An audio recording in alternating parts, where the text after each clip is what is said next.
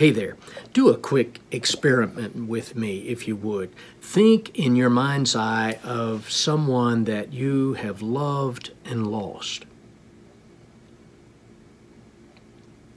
All right, now that we have those persons envisioned in our minds, I dare say that none of us are seeing a disembodied spirit or a ghost. Not at all. We're seeing a face. And that's because our bodies are not just something that we have, something that we possess.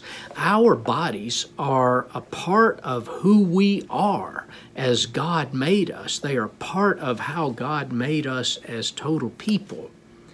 And so this Sunday, for our Easter message, we're talking not only about the resurrection of Jesus, but we're talking about how the resurrection of Jesus guarantees our own resurrection. Our text is coming from 1 Corinthians chapter 15, verses 12 to 26. But I would really encourage you to read that entire chapter 15 of 1 Corinthians. It's really powerful stuff. And I'm hoping to see you this Sunday at Galloway, either at 8:30 or 11 a.m. Peace to you and happy Easter.